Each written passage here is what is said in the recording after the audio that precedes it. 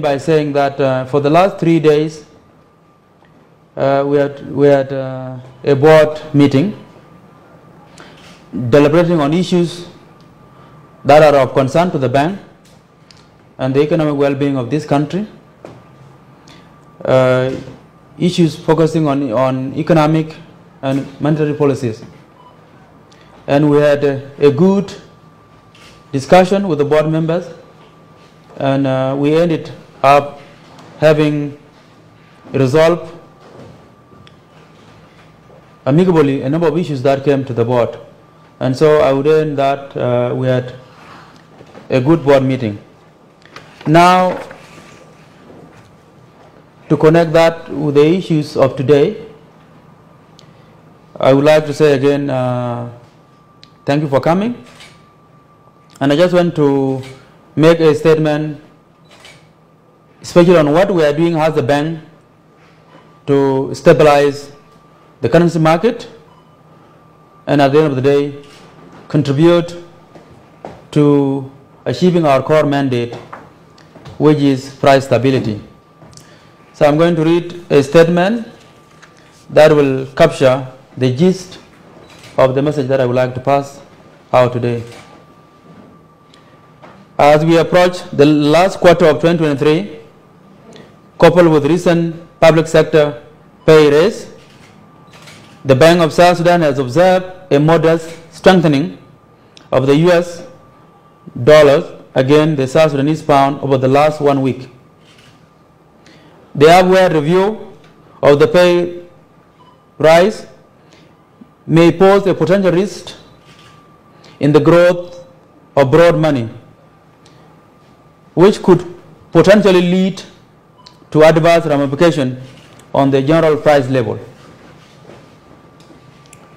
That being the situation, we are very hopeful that there are a number of measures that we have put in place which we believe going forward that will mitigate the adverse effects of the pay raise. To mitigate the adverse effect of this phenomenon, the bank will work closely with the Ministry of Finance and Planning to ensure macroeconomic stability. Broadly, the bank has put in place mechanisms to control this effect by boosting its capacity to intervene in the foreign exchange market through purchase of US dollars from government to pay the salaries of the public employees, and by utilizing provisions of the Treasury single account agreement that allows the bank to automatically exchange foreign component of domestic revenue into South Sudanese pound with an aim to build reserves. The bank will also scale up the uptake of term deposit facility auctions by increasing the volume, please underline the word volume, and reinstating shorter term tenors that are attractive to the banks. The combination of both direct and indirect monetary policy instruments at our disposal will strengthen our capacity in sterilizing excessive liquidity from the system, and thereby controlling the adverse effect of excessive money supply. Accordingly, the bank will undertake the following specific policy measures. 1. The bank will continue with tightening of the monetary policy stand by maintaining the 10% target for the money growth in broad money. Second, we'll do so by maintaining the central bank interest rate at 15% until further notice. That means until prices are stabilized or until we believe that we have achieved our mandate. and which is to move in the opposite direction, in the downward direction. Third, increasing the volume of the weekly foreign exchange auctions. For the last few weeks, or let me say for the last 2 or 3 months, we have had the size that was relatively stable, but we saw last week that there was some gyration in the currency market, a bit of depreciation in the pound, and as a result, the bank made a decision to increase the amount that we auction up. So yesterday, during the auction, we put up a figure that was almost twice what we have put up in the recent past. And for those of you that might have seen, that made some differences. It led to a slight stabilization or even a slight drop in the exchange rate, and we believe that worked.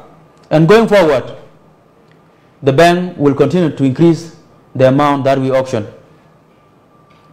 And the last point that I would like to add on these specific policy measures is that we will continue to strengthen policy coordination with the fiscal authorities.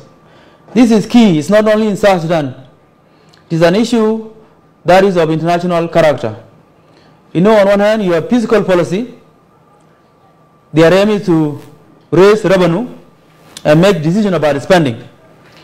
On the other hand, you have the bank, whose mandate is to stabilize prices and achieve price stability. So the two hands have to talk to each other, and they both have to not only work and collaborate, but to ensure that they can track what the other does in the negative, territory.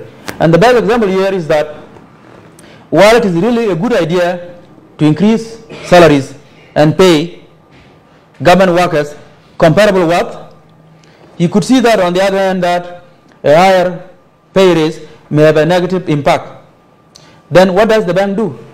The bank has to go out and sterilize, meaning that we have to inject the vehicle currency, which is the dollars, to move the excessive liquidity in the market. So policy coordination is a key thing, and we believe this is an area where the bank and the Ministry of Finance will continue to coordinate to achieve the ultimate objectives, which at the end of the day are price stability that are directed to achieving full employment and job creation. And then at the end of the day, of course, you transform the lives of people.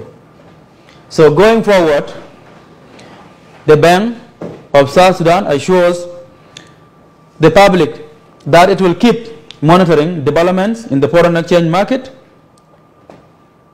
It will intervene when necessary through increasing the amount of dollars for auction going to both forex and commercial banks, with an aim to support the balance of payment obligations, and at the end of the day, combat inflationary pressures. This, I believe, is the policy direction that the bank is taking under this new leadership.